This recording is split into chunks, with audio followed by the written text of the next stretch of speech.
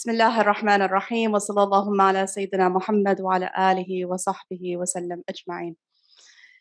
When I was asked to give this talk today, I was asked to speak about marriage. And I'm always just a little suspicious when they ask the women speakers to speak about marriage. And I think to myself, ask the male shuyukh. Ustadha Abdullah Ovens, barakallahu feek, you redeemed the brothers tonight. MashaAllah. MashaAllah. Inshallah, what I decided to speak about actually was when I thought about the concept of love in the Qur'an. Someone dear to me asked me and said, what story of love in the Qur'an speaks to you most? And the first thing that came up for me was a beautiful love story, but a different kind of love story than we have been talking about tonight. And it's not one of marriage. I want you to transport yourself back into early Islam. I want you to imagine that you are the closest friend and companion to our beloved, the Prophet Muhammad sallallahu alaihi wasallam. And I want you to imagine what it means when you realize that there is such fear and such potential, that beautiful potential of Islam could be completely taken away if his life is taken away.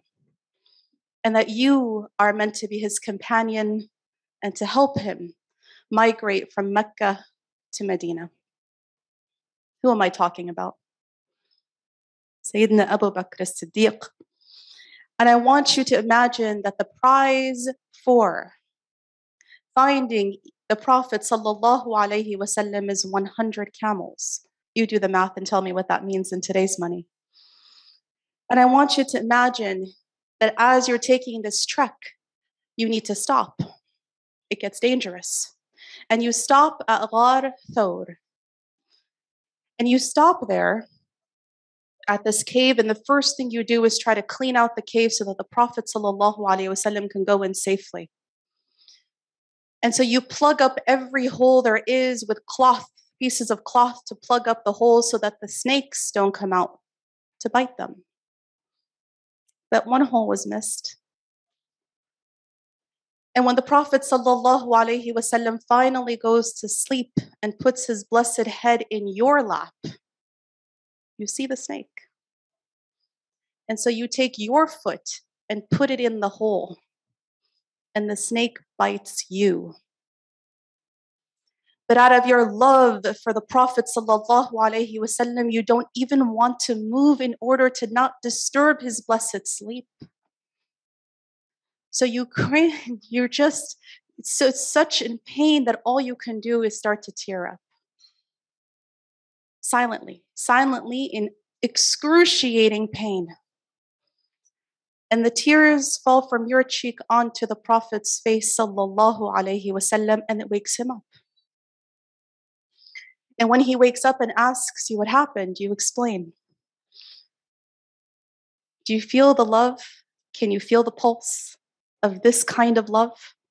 The Prophet sallallahu alaihi wasallam took his blessed saliva and put it on Sayyidina Abu Bakr's wound, and it healed completely.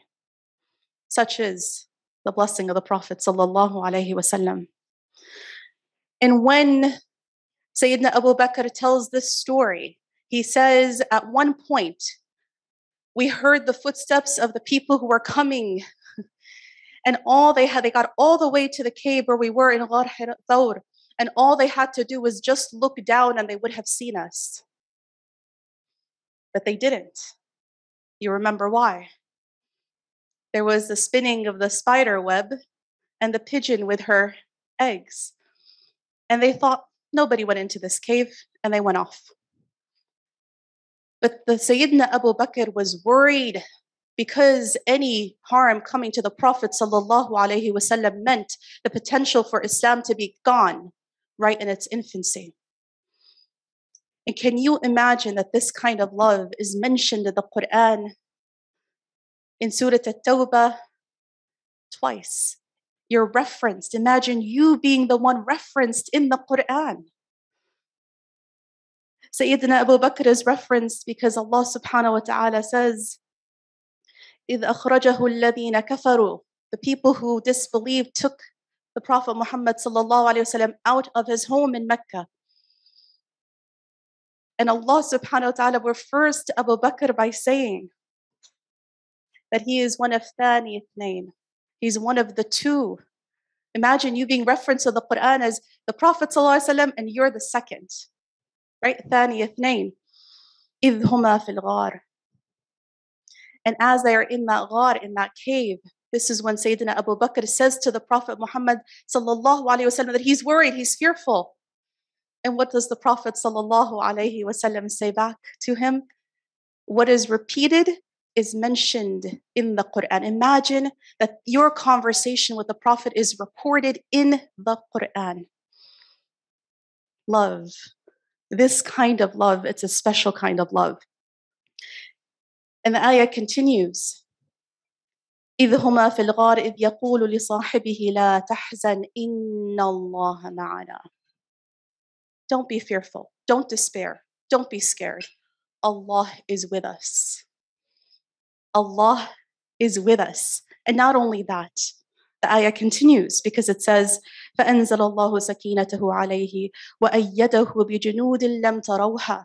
He sent down a sakina, a tranquility, a calm that took that fear and that sadness and that huzn, that despair, that sadness away. And Allah gave them junudun lam tarawha, forces like angels that you can't even see. Allah is providing the entire time.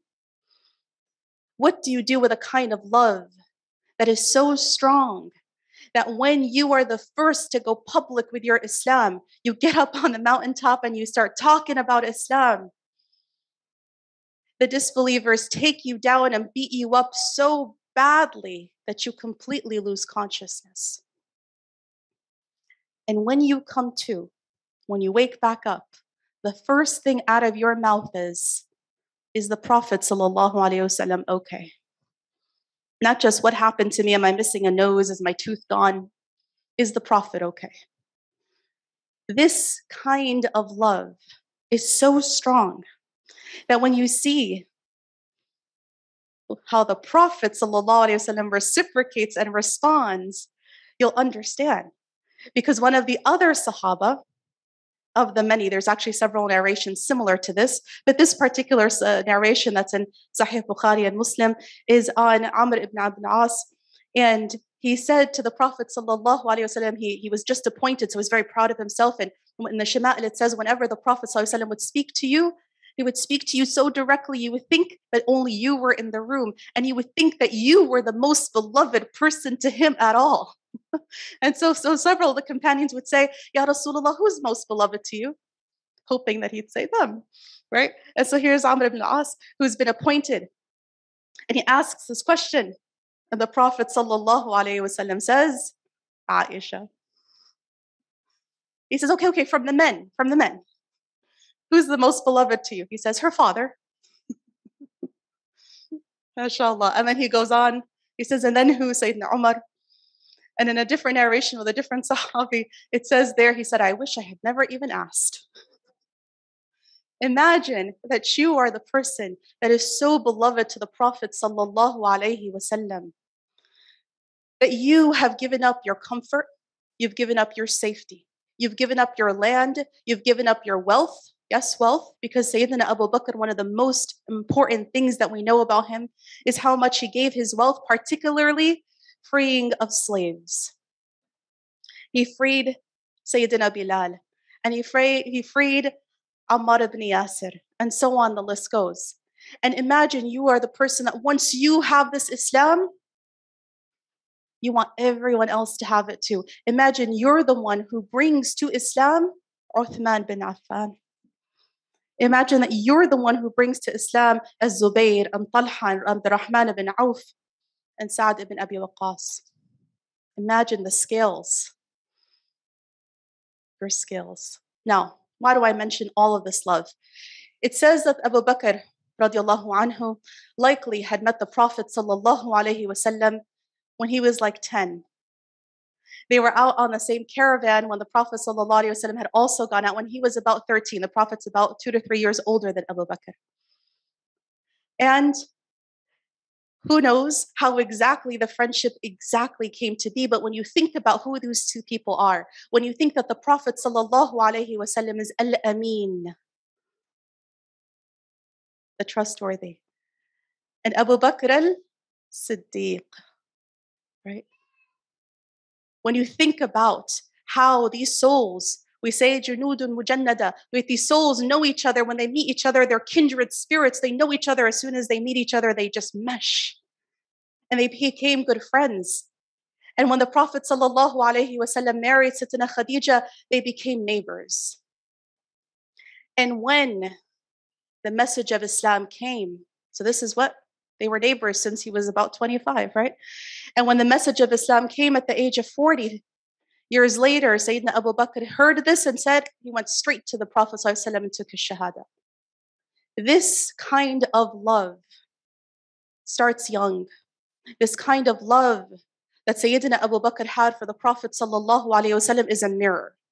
It's a mirror because it reflects the love he has for Allah subhanahu wa ta'ala and his commitment to Islam. It is the kind of love that we need to have for our own Prophet ﷺ, and the kind of love we need to instill in our children.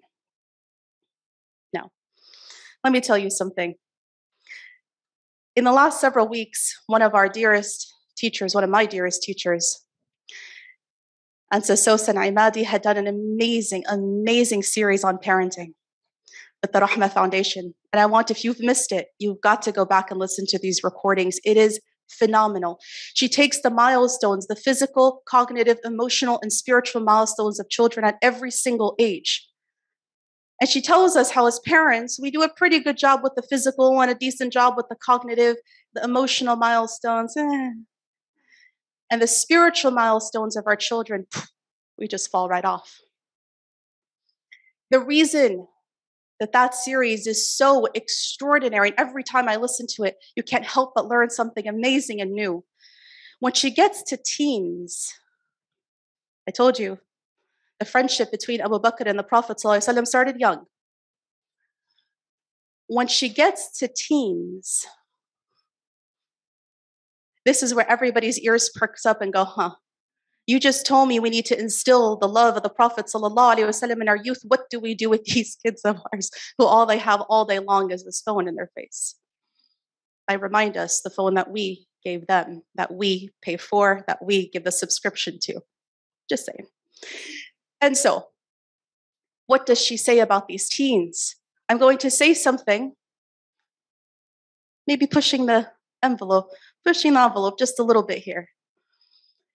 She says, take these about 10 years or so. Let's start at the age of 14, and let's go in our field. We say transitional aged youth are until about 24. So 14 to 24. At this stage of life, now listen closely. This stage of life is called the stage of spiritual and sexual awakening. Now, when you think about this, let it just sit for a minute, and you think about what this means, you'll realize that most of our youth, and actually by extension, you see the ramifications of this in most of our adults too, that if they did not grow that spiritual awakening in the years in which you can hit its peak and prime, which are actually your teen years. And for anyone listening to this going, what? Your teen years? Absolutely. This age is an age in which you don't have the many responsibilities that are to come, but it's also the age of decision making because you've learned so much all this time, and now you're finally making your choices for yourself, whether your parents like it or not. And the people you're listening to most often in this stage are not your parents anymore. By and large, they are the others. Who are the others? Who have you put in their path that they're turning to? Where is that suhba salihah, that strong companionship and friendship like we saw with Sayyidina Abu Bakr and the Prophet, to turn them back to the spiritual awakening? You see, one can grow and completely stunt the other. And in this society, the emphasis is, I don't have to tell you, it's not on the spiritual awakening. Where is the emphasis? You know, where it's being pushed and pushed and pushed. So how do you combat this?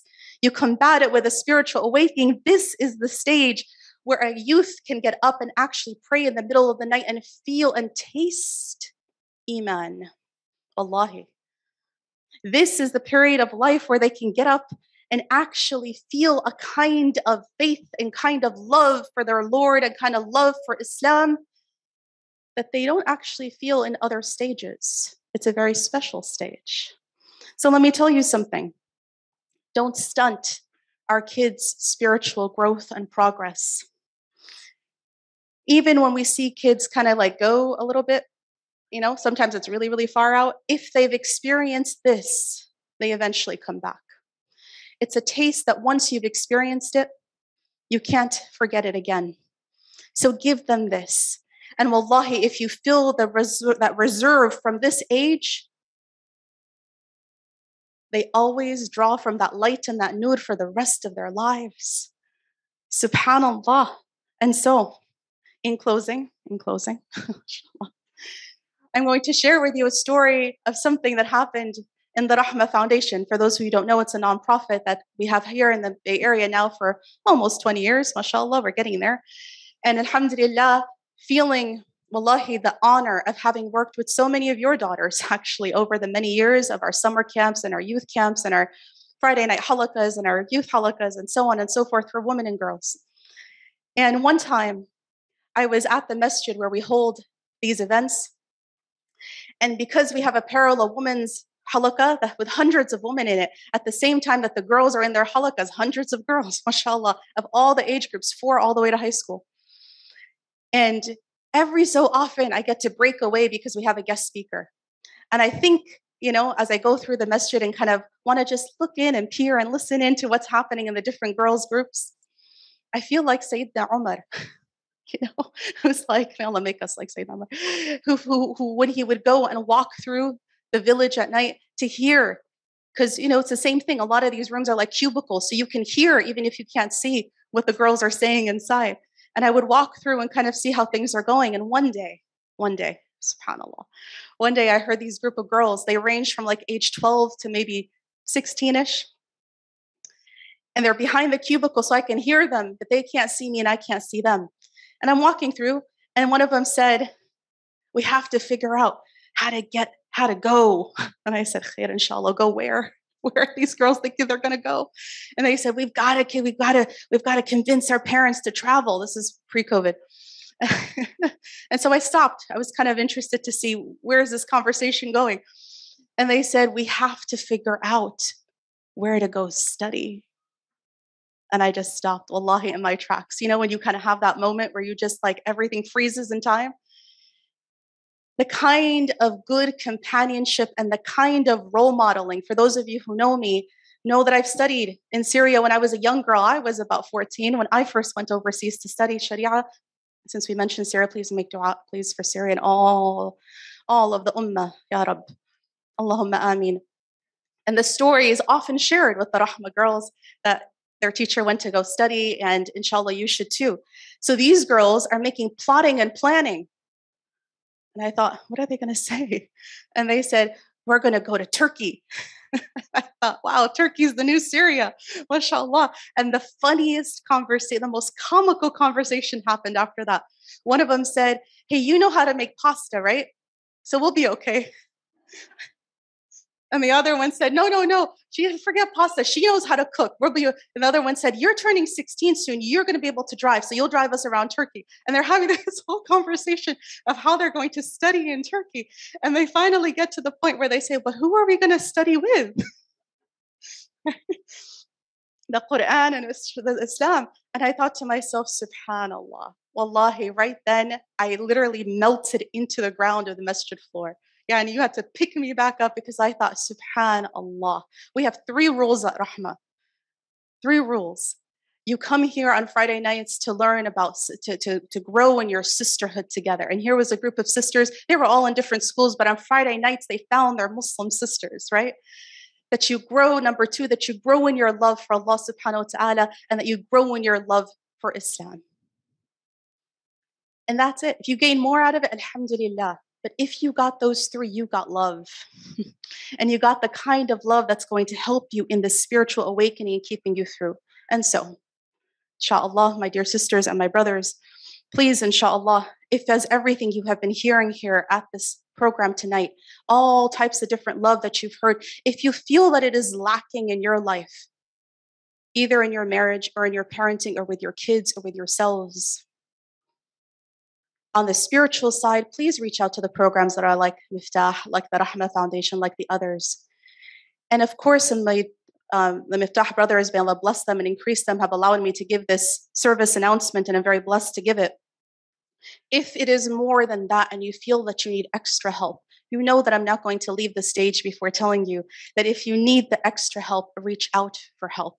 Some of the issues that are happening are definitely spiritual, and some of them are on the needs of mental health. And please know that the two are connected. I'm very happy and honored to tell you that after a bit of a gap, alhamdulillah, we now have Maristan, alhamdulillah, in the Bay Area. Fatabarakallah. I'm really, really blessed. Alhamdulillah.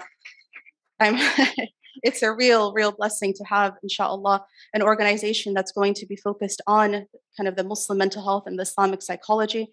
And I want to tell you, and that's here to stay, and it's from the Bay Area, and it's not going anywhere, inshallah. Inshallah. And I also want to tell you, my dear sisters and my brothers, the table is outside, and please take your bookmark before you leave, inshallah, and reach out. If it's not for you, then it's for somebody else in your family or friends. Wallahi, the kind of love we've been talking about here is possible, but sometimes we do need that extra help. So may Allah subhanahu wa ta'ala allow for all of us to have the kind of spiritual awakening and to go forward with it. Walhamdulillahi Rabbil Alameen. Wa sallallahu ala Sayyidina Muhammad wa ala alihi wa sahbihi wa sallam ajma'in. Assalamu alaikum wa rahmatullahi wa barakatuh.